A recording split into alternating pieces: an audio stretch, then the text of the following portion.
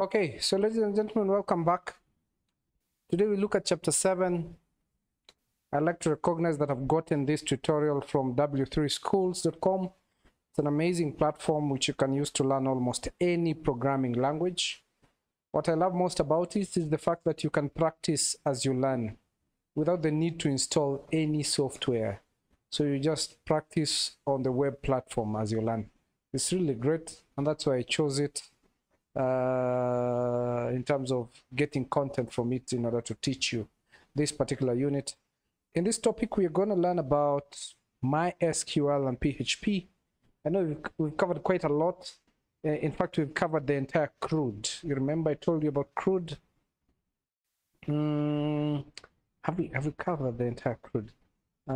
So I told you about CRUD.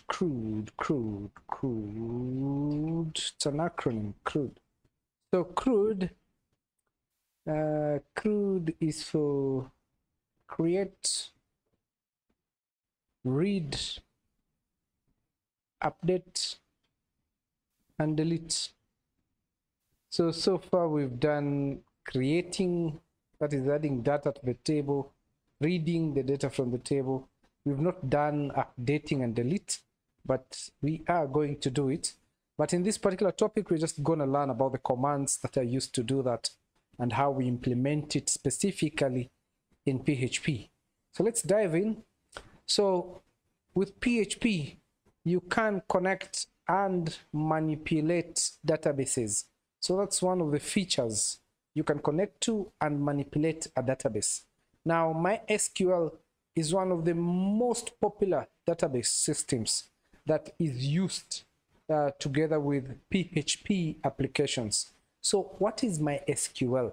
Number one, important, it is a database system.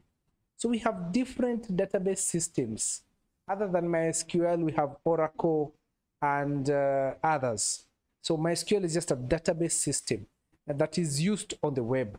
Now MySQL is a database system that runs on the server. So it also runs on the web server. So runs on the web. So when it's running on a server, then it's a web server. It is ideal for both small and large applications. Some advantages: it's very fast, it's reliable, and it's easy to use.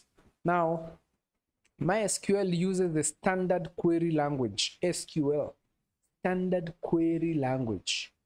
So the commands for MySQL is very similar to SQL.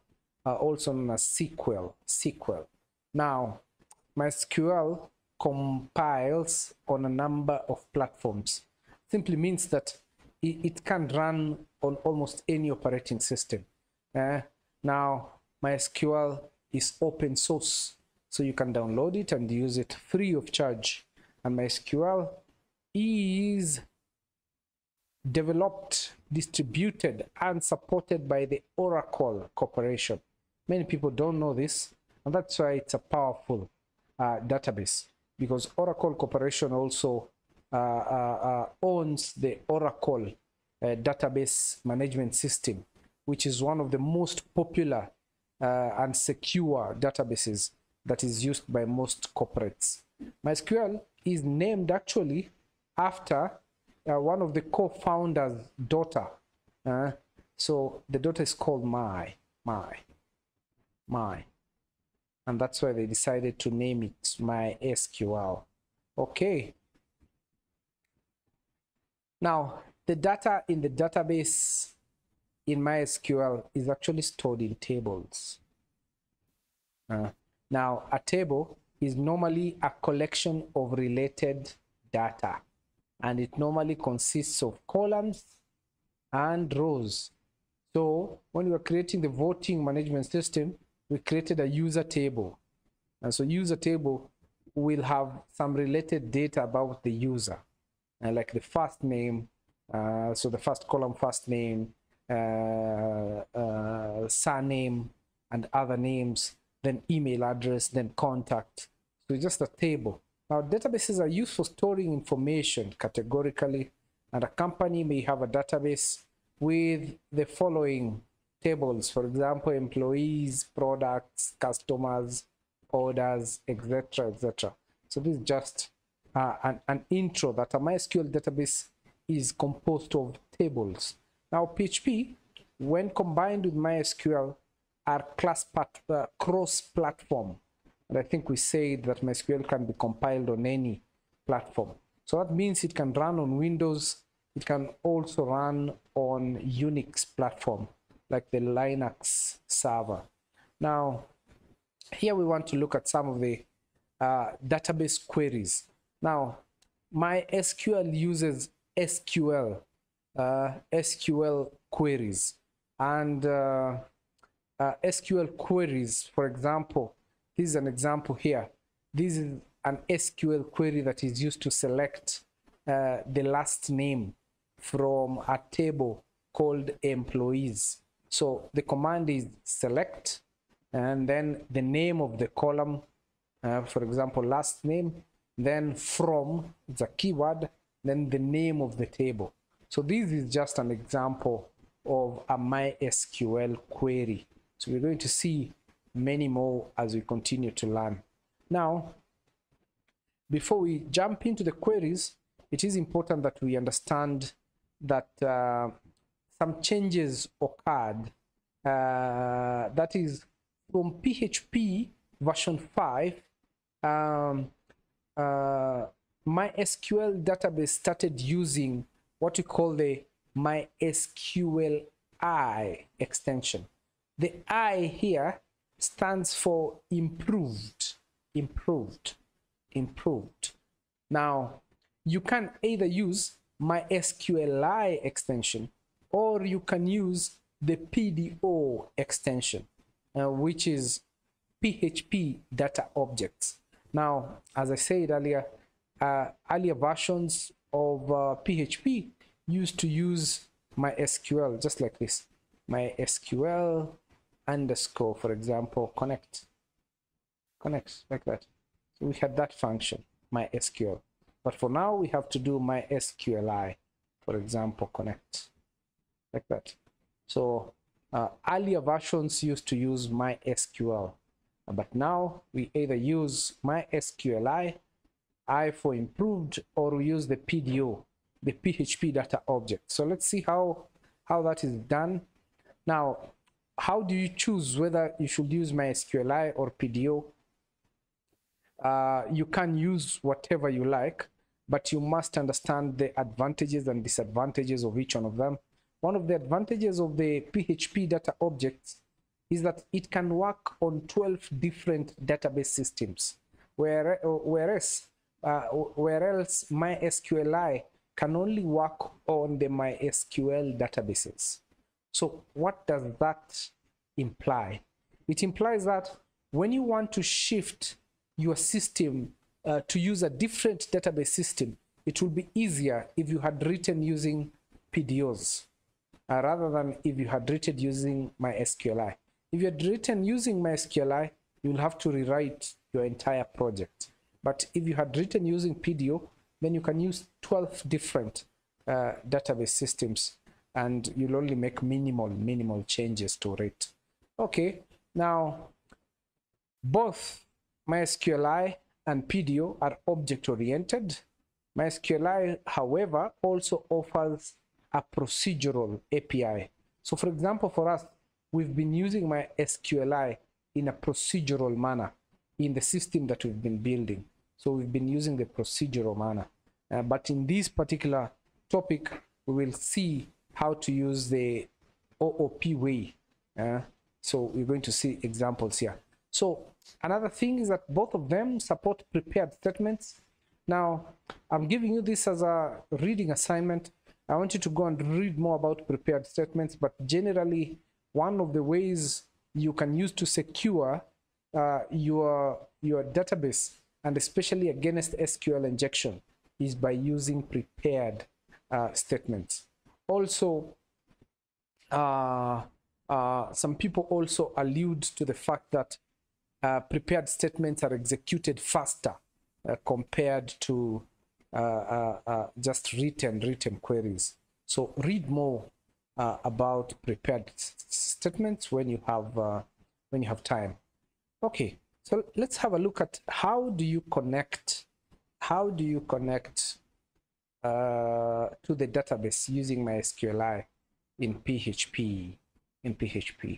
Okay, I'm sure we've already seen this. Now, this is the MySQLi connect, MySQLi connect function. Normally, it takes in several parameters, one of them being the server name, the username, and the password. So server name, for example, you've seen here, we've declared localhost. We've declared some username there and some password there. Now, you can see here we're saying new. We are creating a variable. Then we're saying new, meaning we are creating an object from this particular class. So this is the OOP way of using MySQLi. So this is the OOP way. So you use new here. So this is object oriented. So you can see here, we just want to say if the connection has an error, then die. That is, don't execute any other line and print out this, and also print out the error. Else, just print that we have been able to connect successfully. So that is what we're having there. Okay, now after you're done using PHP, it's always important for you to close the connection. And to close the connection, you use the connection variable that you created, and use the close function. And this is called the arrow operator. So just a hyphen and this particular arrow here is called the arrow operator. So that's how we close the connection at the end of the PHP page. Okay, now how do we create a database in PHP using MySQL? To do that, we use the create database statement. Here, we want to create a database called MyDB. So let's see how that will look like. So this part we've already covered, the connection part. And now what we want to look at is how to create the DB. So you might be wondering, why are we writing a PHP code to create the database? Now, sometimes you may want to sell your entire application to people who may implement the system on other servers. And therefore, you might create a setup.php page. When that page is executed, then it creates the database, create the tables that your application needs, so that they can begin from an empty database, and now the system can continue to work. So that's why sometimes you might need to do this. Okay, so here we have the SQL statement to create the database. So the command is create, then database. Create database. Then the name of the database is here. The name of the database is here.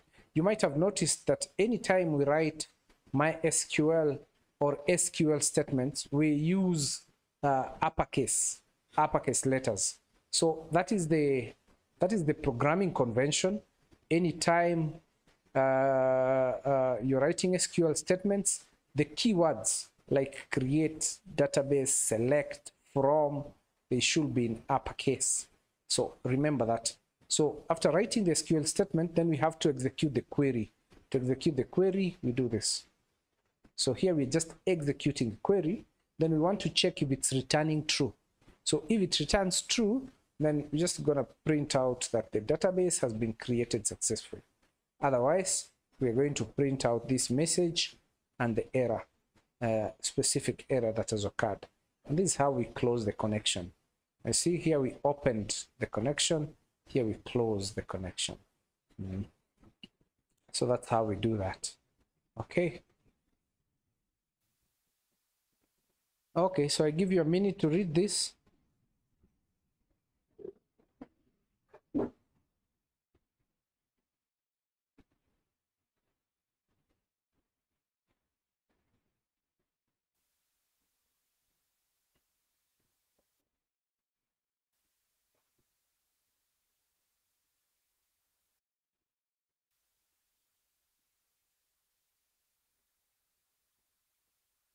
Okay, so let's move on to creating a table. Now that we have created a database, how do we create a table? We create a table using the create table statement. We want to create a table called my guests. We want it to have the column ID, first name, last name, email, and registration date, reg_date. So how do we do this in PHP? So this is the command: create table, then the name of the table. Then after that, you use an opening and closing brackets, then the name of the column, then the data type. So you see, name, first name, then varchar, last name, varchar, email, varchar, and then in brackets the number of the length of the field. How many characters or numbers can it take? For the ID, we want to take 6. For varchar, 30. For email, we want it to 50 maximum. Then we have reg date here, the timestamp. So we're gonna set it to have default as the current timestamp. So when they create an account, then this is going to be updated automatically. Okay, then here we also have unsigned for the ID, unsigned.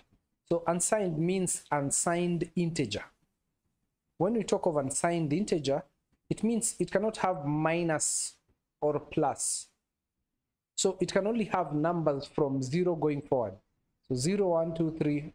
So it cannot have negative numbers. So that is what unsigned means. So this is going to be unsigned integer, the ID. So it's not going to have negative numbers. Then for the ID, as I explained earlier, it should always be auto increment and it should be configured as the primary key. So after that, you do a comma, then you go on to the next column now. Now, for the first name and last name, we have not null. Not null here means this field cannot be empty. Anytime you are updating this column, this field cannot be empty. So that is what not null means. So if you try to post just the last name and not the first name, you're going to get an error that you cannot post the last name without posting also the first name, something like that. But varchar, but email here, email can be empty. So they can enter first name, last name, then email empty. Then registration date, as I've said, it's gonna save up the current timestamp. Okay, so I've already explained this. I have already explained all of that. And this is just the example of creating the table now in PHP. So you see, you have to start with the PHP tag. Then this is the connection. We've already done that. Then here is the command. Here is the SQL command. So we just create a variable SQL. Then we equate it to that particular SQL query command that we've already gone through. Then here we say connection query, then we put in the SQL variable there. So the query is going to execute this using this connection. And if it's true, it's going to print out. If nothing goes wrong, it's going to print out table, my guests created successfully. Otherwise, it's going to print the error message and the specific error that has occurred. Yeah. So that's how we create a table in PHP using MySQL. And now how to insert data into the table. We've just created a table. So how do we insert data? Now here we have some syntax rules to follow. I already mentioned some of this. Number one, the SQL query must be quoted in PHP. This simply means the SQL query must be put inside double quotes. Inside double quotes. Then string values inside the query must be quoted. So as I said, for things like first name, last name, email, those ones that have varchar, they have to be inside quotes. So if for the SQL statement here, if for the SQL statement you used double quotes, then for the string values inside the SQL statement, you use single quotes. Then numeric values like the ID or the ID number or the phone number must not be quoted. So for integer values, don't quote them. Then for null values, you don't also quote. You don't quote null. Okay. So this is the syntax: insert into, then the table name, then inside brackets, this brackets, you do a comma separated list of the columns.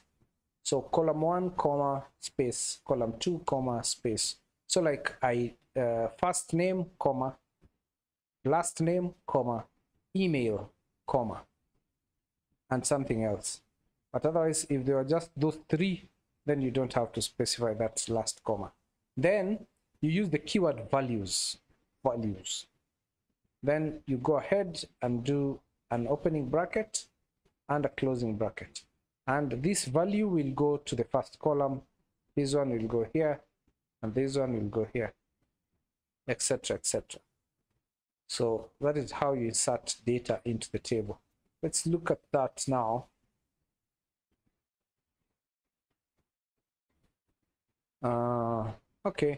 Okay, so it's just important that I mention this. So we've created an empty table called my guests that has 5 columns: ID, first name, last name, email, and registration date. Now we want to fill it with data.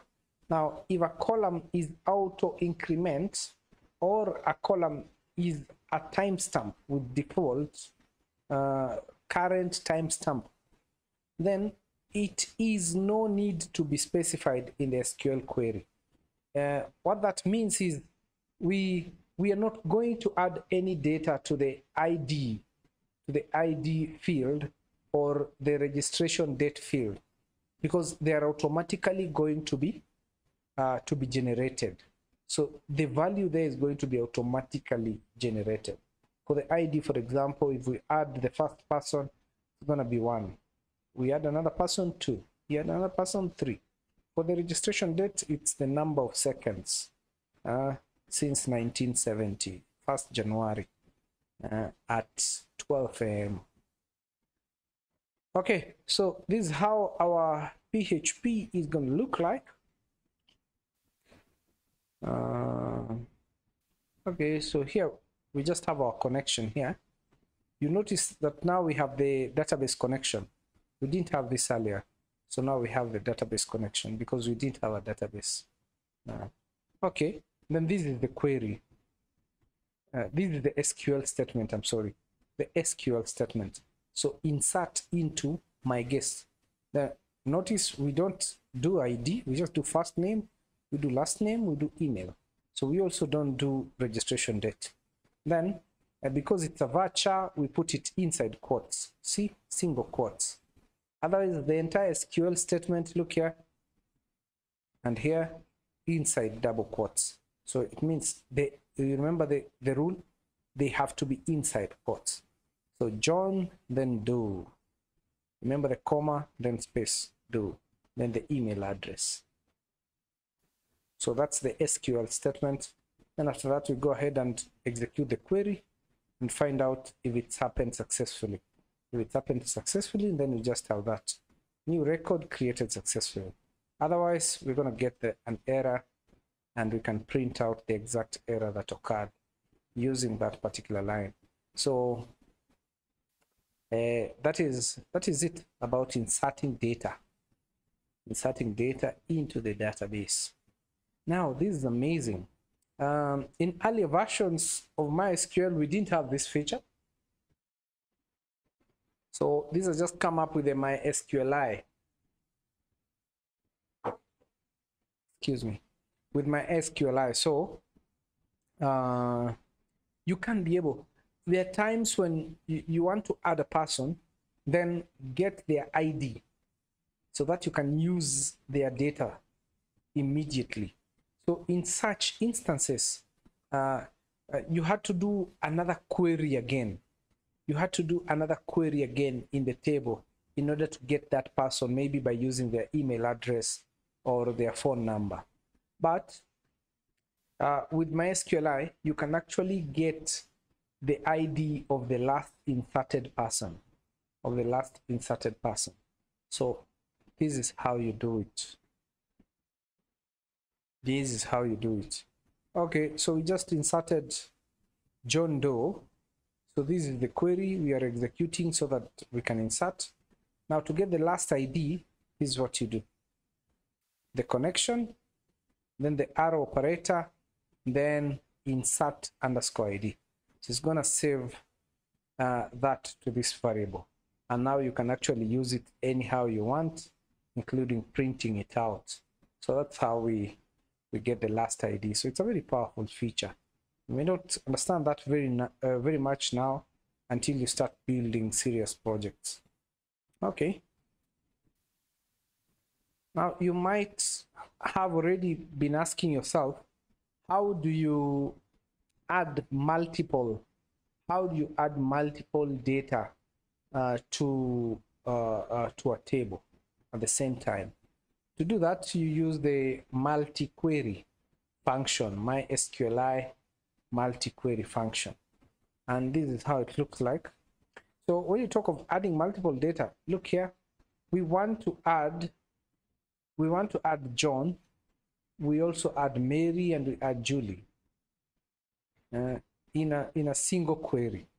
So to do that, we declare a variable SQL, then we write the SQL statement and end with a semicolon. Okay.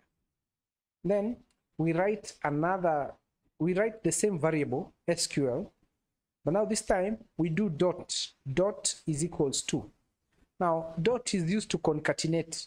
To concatenate means to join. It's simply going to join this. It's going to join this statement, this one. It's going to join it with this one. So that's what the dot is going to do within the same variable. Then again here we do SQL dot is equals to. So again, it's going to join it with that. So if you echo SQL down here, you're going to see all these three statements, all of them separated by a semicolon. So that's what is happening there. Okay. Then the function is called this multi_query. So if you do that and it's executed successfully, you get that. Otherwise, you get the error that has occurred, and you also get the SQL statement. Here we're just printing the SQL statement that is going to have all these three insert statements. So that's how we do adding multiple data to the database, to the table.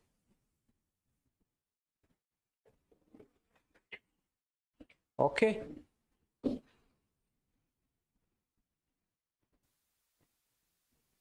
So after we've added data to the table, we want to see how to retrieve the data from the table. And to retrieve the data from the table, you need to use the select statement. The syntax is select, then the column name or names, then the keyword from, then the table name.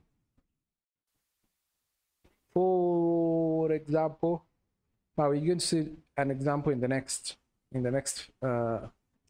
slide. But here, we're also just being shown that in case you want to select all, if you want to select all the columns from the table, you can use the star. So this star here means all columns, so that you don't specify first name, comma, last name, comma, email. So you just use star. So when you use star, it's going to select also the ID, first name, last name, email, and registration dates, all of them in the table name. So let's see this example. Okay, so here we have a select statement. So select, we want to select the ID the first name and the last name from this table, my guests. So once we do that, then that is the SQL statement. Then we execute the query SQL. Then we use the num_rows function. So connection result, we created a variable here called result. It's the same one. Result num_rows greater than 0. So num_rows, if this select statement has found some rows in the table that has matched this selection criteria, then it's going to return the number of rows. So here we're just saying if num_rows is greater than 0, meaning if you found something in the table, then do this. Then do this. Otherwise, echo 0 results. Because num_rows will return 1 if it finds 1 row. It will return 2 if it finds 2 rows. But if it doesn't find anything, it returns 0. So if it's greater than 0, it means there's something. Then what we're doing here is using the while loop to loop around the rows that have been retrieved. So we also did this. Row is equals to results fetch a sock.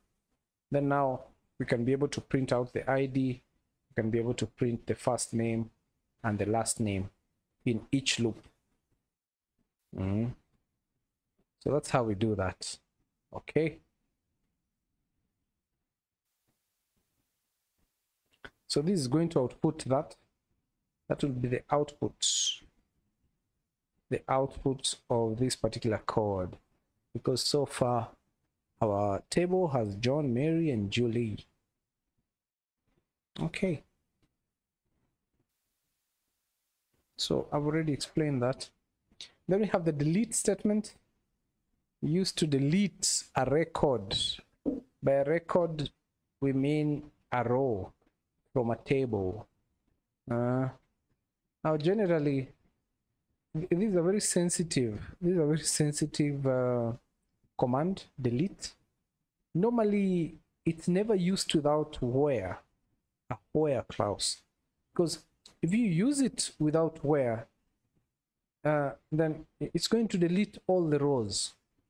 So normally you want to use it with the where clause so that you can say, for example, where some column like ID is equals to 2, and it's going to delete Mary. ID is equals to 1, and it's going to delete John. But if you just say delete from my guests, semicolon, then it's going to delete all the rows. So you should be careful and remember to use the where clause whenever you use the delete statement. Okay. So far this is how our table looks like. This is how our table looks like with the ID, first name, last name, email, and registration date. You want to delete someone. So the SQL statement is delete from my guest, where ID is equals to 3. So we use the query function, and if it's deleted successfully, we are told. If there's an error, we're also told about the error. And now our table will be without, is it Jolie? Without Julie, because Julie's ID was 3. So the ID for Julie was 3. And here we said delete where ID is equals to 3. We're just going to delete Julie and no one else. Okay. Then update is interesting and easy again. So normally it has the update keyword, then the table name, then the set keyword, then the column, and the value you want to set, the new value you want to set, another column, new value you want to set. then the where clause. For example, ID is equals to 3.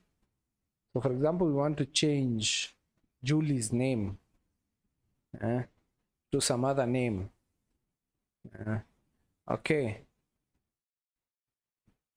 So this is how our table looks like right now with John and Mary, John Doe and Mary. So we want to change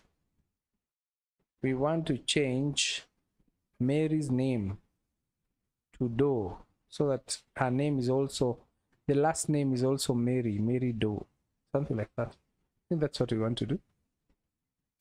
Yes, that's what we want to do. Okay, so here you can see update the table name, then set, then the column name. So we want to set the last name to be equal to Doe. For who? For the person whose ID is equals to 2, and that is Mary. Then we execute the query, and we can give feedback to the user if it happened correctly. And now we have John Doe and Mary Doe after using the update statement, update. So that's how we edit the profile of a person. We haven't done that yet. We are supposed to do it, and we will do it. We will create a page for editing our information so that we use the update statement. Okay, and now as we wind up, we want to look at the limit. We have a keyword in MySQL called limit. The limit keyword, also known as a clause, is used to specify the number of records that is to be returned. Why? We want to limit the number of records because sometimes databases can grow to be so huge. And when you select everything, then returning that large number of records can impact on performance. So it can actually cause your server to hang. Imagine if you're having 1 million people in your user table and you want to select all of them at the same time, and it's going to cause your server to hang. So in order to avoid such instances, we use the limit clause. Okay, so let's have a look.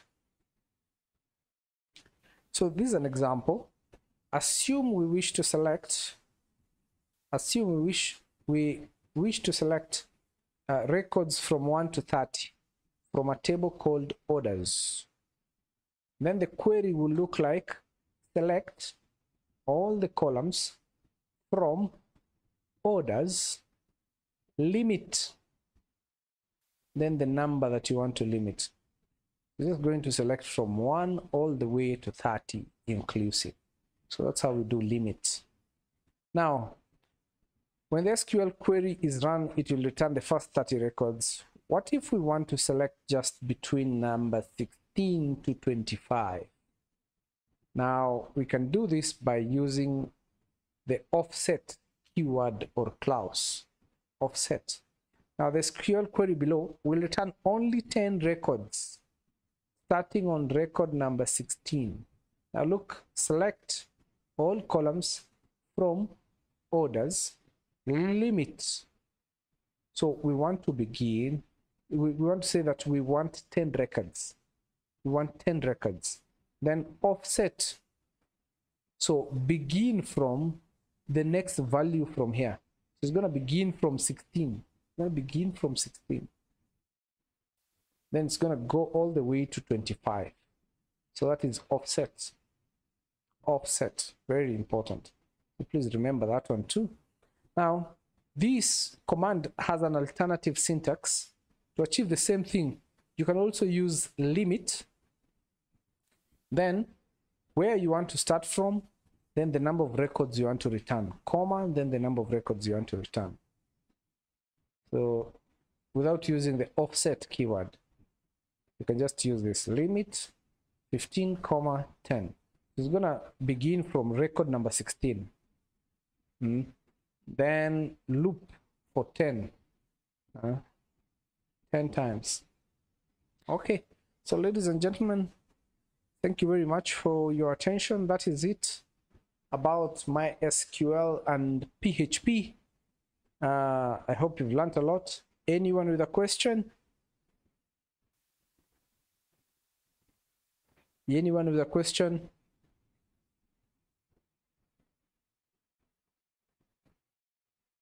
Okay, so thank you very much.